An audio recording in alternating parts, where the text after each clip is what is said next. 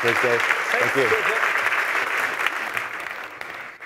Okay, so that's me. We run this thing called the Life Design Lab at Stanford. And a little shout out, I don't do that alone. Bill Burnett, who actually runs the design program at Stanford, we did this thing together. Now, the question really is, why are we doing that? Why are you teaching about life, with relatively smart people at Stanford University? Well, we're user-based oriented people, so let's go talk to the user. Let's find out. If you ask Stanford students the following question, what are you going to do when you get out of here?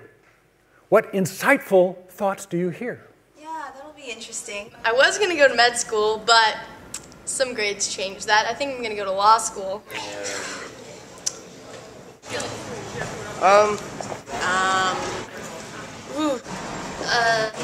Listen carefully. That's my favorite right there. I have no idea. Okay, now, did we wait around all day long to catch the 10 clueless kids at Stanford to make that video? No, this took 6 minutes. Now here's a little insight. Where did we get these insightful comments? At a career fair. True story. This, putting on the clean clothes, going to be ready to talk to the grown-ups. And by the way, what do you want to do when you get out of here? I don't know. Now, why is this true? Oh, look, being smart is not the same thing as being clear. Being good at school, which they all are, has nothing to do with being good at life. We sort of forgot to teach you that part. So that means now we have a mission. What's our mission? Our mission is to apply the innovation principles of design thinking to the wicked problem of designing your life at and after university. If you double-click on the colored words, you can get a white paper. Now, by the way, am I talking too fast? Good, because I'm not going to slow down. So, just wanted to see if I'm offending you yet. Now, by the way, that's kind of a confusing way to put it. That's sort of like the elevator pitch. So the more rational way to say it is, hey, we're just the guys who teach the class to help you figure out what you want to be when you grow up, which is a lousy way of saying it. What we really want to say is, we want to help you figure out what you want to be next as you keep growing. Because how many of you can't wait until you get to be all done growing up? I want to finish that off, because then I get to be dead. That's really great. No, we're going to keep growing, but how do you do this thing? We're making it up as we go along. So that's what we do. And when we say it this way, people all go, ooh, can I take the class? And up until recently, unless you were one of the 16,000 people on our campus, you're one of the other 7.2 billion, we said, no. So we wrote the book, and we wrote the book simply because everyone would say, ooh, can I take the class, please? And then I thought that was a dumb idea because people don't read books anymore. They just implant stuff in their feet. And listen to the universe. Why would you read my book and when you could listen to the universe? But that became a bestseller. And then the Herb says, come talk to you. And so why is this happening? Why is this conversation continuing to go on? Well, there's a reason. The reason is because people are stuck. People are stuck on this challenging issue of how to live their lives, and they're stuck because of what we call dysfunctional beliefs, which are ideas that are either just flat not true or they're not generative. They're not usually helpful, but they're popular. A couple of examples. Okay, number one. Now, we're talking about college a little bit. I teach in the college world these days. I've apparently become an educator despite being an unemployed marketing guy. And so, hey, what are you majoring in? I'm majoring in, anthropology with a minor in creative writing. And you all know the next question. What is it? Why? What are you going to do with that, right? What are you going to do with that? Which, of course, is a dysfunctional belief. Why is it dysfunctional? Because the research shows within 5 to 10 years of graduation, 80% of college graduates are working outside their field of baccalaureate study. Quickly, how many of you are doing right now what you studied when you were 19? All 4 of you can have a little club in the back. That's great. So this question is an invalid question. It's not helpful. Then, of course, the critical question in the modern culture, what's your passion? Properly pronounced, what's your passion? What's your passion? Is this really easy? Are you passionate? Are you living the passion? Are you? Dude, the research shows 8 out of 10 people answer the question either I don't know yet, I'm hoping to find one, or which one did you want to hear about first? 8 out of 10 people, this question treats as in need of remediation because you do not have the single one powerful organizing passion that will drive your life forward. It turns out to really not work for hardly anybody. Watch out if you even have one, by the way. I had a passion when I was 18. I loved the Jacques Cousteau story, the Undersea World of Jacques Cousteau, a TV show. I know I should be a marine biologist. I didn't happen to notice that he had sons. They were going to take over the work. The job was not available. So then I had another passion called, solve the energy crisis. I have a master's in thermosciences and a bachelor's in mechanical engineering. Of course I should be, working in software. And I came out trying to solve the energy crisis in 1976, 35 years before anybody cared. So watch out for having a passion. It may not work, even if you got one. Now, moving on. Be the best you. Are you being the best you? Are you? In business, we say the good is the enemy of the better is the enemy of the best. Are you being your best? Are you? That Tony Robbins thing, you know. Here's the problem with this. You know, if you're feeling it, you know, are you really sure you're doing the right thing? You're not settling. Are you, God, you're not settling? Except the truth is, all of us have more aliveness in us than one lifetime will permit us to live. There's more than one of you in there, which means we have to answer the question, how many? How many of there are you? We're going to do a really quick experiment. It's called a Gedanken experiment, a scientific experiment you do imaginally in your head, Gedanken through German. Imagine that the multiverse was real. There are infinite parallel universes, just angstroms apart. And imagine that string theory is true, and we can now manage proactively concurrent consciousness. Moon's going, that's going to be so great. You know, she's already there a little bit. And so you can be as many of you as you want, but it's kind of like reservations. You have to reserve a head. You have to reserve slots. You can't have an infinite number. You have to reserve a head. You have to come up with a number about how many places in the multiverse you'd like to reserve, so you can be all the people you want to be. All the variations of you that you might think interesting, including if one version of you like a lot, you want to repeat, go ahead. My daughter Lisa thought a good way to spend the entire day at Disneyland the first time she went was ride Dumbo 42 times. If you want to do Dumbo 42 times, fine. So I'm going to go 1, 2, 3. When I would have said 4, you say a number, which is how many slots in the multiverse, how many lives might you be able to live into in an interesting way? As many as you want, but just let me know what the number is, okay? Think of the number. 1, 2, 3. Oh, come on, I know we're in Britain and you don't shop, but we're going to do that a little better. I'm an American noisy person. Make me feel good, please. 1, 2, 3. 10, 12, 6, 18. Okay, the median was 7.4. Look, you're mostly not going to happen. I lied. You just get 1, but don't worry about the FOMO thing. This fear of missing out, it's not an issue. Of course you're going to miss out. You're overwhelmingly going to miss out. You will mostly not happen. How many of you have a smartphone? Duh. Okay, it can spell Google. Duh. Okay, that means you're going to see stuff go by. You're going to see this amazing world go by overwhelmingly. You're going to barely get to participate. So skip the whole FOMO thing. Of course you're missing out. That just means you're awake. You're a capacious person in a target-rich environment. Welcome to the community. But just choose well. Now, how do we choose? I mean, I'd love to be, you know, voice-based, you know, techno-augmented and use the right emoji at the right time, but which life do I do it in? That's the problem, you know. There are lots of great yous. In fact, our key thing is, if we had time, we'd have you come up with 3 completely different versions of yourself on an 8.5 by 11 or A1 sheet of paper. In 15 minutes, you could all do it. We haven't got time. But trust me, it's never too late. I mean, you're like so way young. It's way not too late. So we build our way forward by using design thinking. Now, very briefly, who's heard of design? In this crowd, of course. I'm going to give you like a 2-minute overview of design thinking.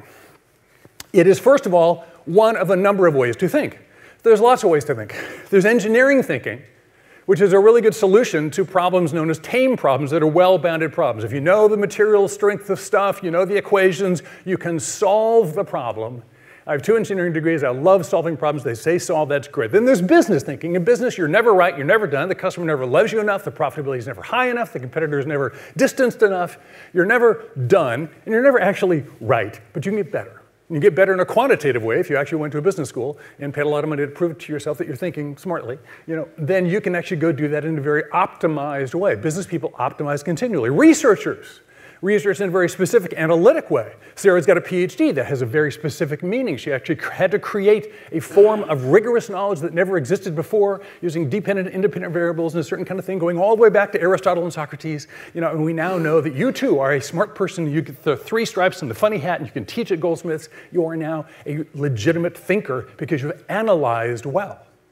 But all these forms of thinking don't solve a big class of problems called wicked problems, which are messy problems where you don't even know if you're right until you're done. Once you're done, you can't reuse the solution anywhere else.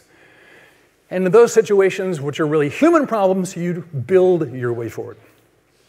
You can't think your way forward because we're doing this thing called inventing the future. None of you have been there before, so we're making it up as we go along. Frankly, all we're teaching people is the improv theater skill of being good at the skit called life, because we're making it up as we go along. Now, design is 2 things. It's a process, these 5 steps. We've taught it this way for a long, long time, but the key thing is it starts with empathy. We don't ask the question in define. What problem are we solving? We ask after we do the research. We problem find before we problem solve. That really makes the outcomes very different. And we always start with accept. You can't solve a problem you're not willing to have. Many people you'll hear complain about their life situation. And it sounds like they're complaining about the problem, but they're really not complaining about the problem. They're complaining about their problem with the problem. And if you've got a problem with your problem, that's a problem. Because you can't solve that problem. You've got to start where you are. Trust me, where you are is exactly where the right thing is going to happen. We work from there. And we have a set of mindsets. Max mentioned Carol Dweck, one of our colleagues, who talks about the learning mindset. In design, the mindsets we focus in on are these 5. We start with curiosity, the source of an immense amount of human energy. From that, we often radically collaborate, talk to lots of different people. That conversation will probably make us have new points of view. We reframe things, look at them differently. We started with an open mind, then we start forming that mindset. We're mindful of process as we go along, and eventually do stuff. It's about a bias to action. Now, when we apply that stuff into how to do life design, that was the idea we had 12 years ago. Well, you know, it comes up with all kinds of stuff, and there's a 3-layered framework and 40 things, and we haven't got time to talk about that. So, hey, Dave, could you simplify it? Well, okay, fine. This actually happened being shoved onto a Canadian television stage for a morning interview with a 3-minute interview, and the associate producer grabbed me by the shoulder and goes, oh, by the way, we need the book in 1 sentence. I said, excuse me, we're professors at a college. We don't do 1-sentence answers. He goes, well, then you're off the air. And I said, give me a minute. So actually 4 sentences, but not a lot of words. So it is really get curious, talk to people, try stuff, and then tell your story. Let's go quickly through them. Get curious. This really is the heart. If you remember anything I said today, because I'm saying a lot really fast. But again, I always talk this fast. It's get curious. And by that, I mean curate your curiosity. Lean into this thing. Actually develop it. Don't forget what that child always knew how to do. In particular, you want to do that by pursuing latent wonderfulness. Hence Eric, my friend Eric. No, his name wasn't Eric, and that's not his face, but it's a real person. Now, before there's a real guy, not Eric, who doesn't look like that, but nonetheless. I have to ask a question first. Now, by the way, I happen to be highly connected to some serious executives at Aetna Insurance. It's not Lloyd's of London, but it's a really big, incredibly old, strong, and powerful insurance company. How many of you can't wait to get my contact? How many of you really hot, like, ooh, tell me more about Aetna Insurance? Just need to check out the insurance people. Okay, fine. Just hold it to the side. Now, meanwhile, back at the ranch, so you know, Eric's trying to figure out what to do with his life, and we're talking about who to go talk to. And I said, well, hey, you know, would you like to go meet with these people I know who are working on a particular problem? How many of you think the problem I'm about to describe is kind of interesting? It turns out, you know, as boomers, people like me, I'm 65, I have 7 grandchildren, and I get older and infirm, you know, we're this huge burden on reality, you know, and if they all go to the hospital, we're all going to die broke. So we need to completely transform what families mean. We need to transform what communities mean, what care taking means, you know. And so if there's a way that the internet, you know, through AI and community creating applications could empower caregivers in a much broader way to take care of more people at home, healthier in intergenerational communities, and do so at a massive savings of expense, you know, and a massive reduction in caretaker fatigue, which is causing PTSD in people's children. You know, how many think that's a worthwhile problem? We should solve that problem. That's an interesting problem. Great. So that problem is being worked on by Aetna Insurance. They have an internal organization who's developing that technology, and my friend Eric, who doesn't look like that, and isn't called Eric, is working on that team because he learned how to pursue latent wonderfulness. He didn't start with the presupposition, oh, big insurance company, no, who wants to do that? Insurance is bad, insurance is bad. That's pursuing presuppositional skepticism. You know, you want to pursue latent wonderfulness, which means look, there's a whole bunch of people in that building, there's got to be something amazing going on there. It's my job to go find it. Amazing is happening all over the place. Your chance of finding amazing goes way up if you presuppose that it's there. If you arrive and they go, oh, they're actually all incredibly boring old white men. Okay, you know, fine, skip it, move on. But if you start with latent wonderfulness, you're going to go a lot further. Talk to people. When you get out there, you got to talk to people. That's where all the action is. You know, Max again is to start with people.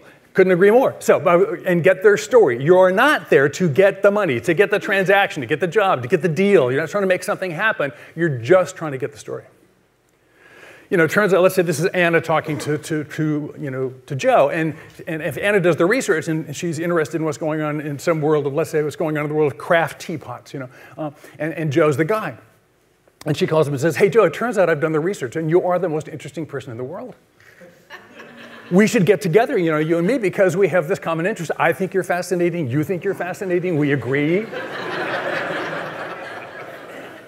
let's get together, I'll buy the coffee, I'll buy the tea. And that really works. So get out there and have that story, because interested is interesting. The gold standard in curiosity is you actually want to know something from somebody who actually knows. They probably want to talk to you, because interested is interesting. Curiosity is incredibly powerful. Now, don't just talk about it, go do it. Gee, could I actually show up in your craft antique teapot restoration lab and hang out with you for a day? Could I actually go learn how to ride a unicorn that looks like a horse? Whatever it might. Try something, give it a test drive. Set the bar low and clear it. Everyone's trying to inspire you to do amazing things. Screw that. Do really easy things over and over again. It's much, much easier, and you'll actually get real progress, because the whole point is, and don't forget, trying stuff is doing stuff. Well, I don't know what I'm doing yet. Well, go try this. I haven't really committed to that. No, trying stuff is doing stuff. If you accept that we have to invent the future by building it, if you're simply working on even trying to curate your curiosity, what are you working on? I'm trying to find out what I'm fascinated by. I'm having a great time working on that. As opposed to, I have the faintest idea what I'm doing. Could you tell me, please? Do you know who I am? I haven't found me yet. So trying stuff is really doing stuff. Repeat until engaged, and then tell your story. Why tell your story? Okay, this is kind of crucial. So people don't often get why this is important. Because, again, curated curiosity plus reflection equals a story. If you're out there curating your curiosity, you're talking to people, you're trying stuff, then you think about, what happened to me? What did that mean to me? What was that like?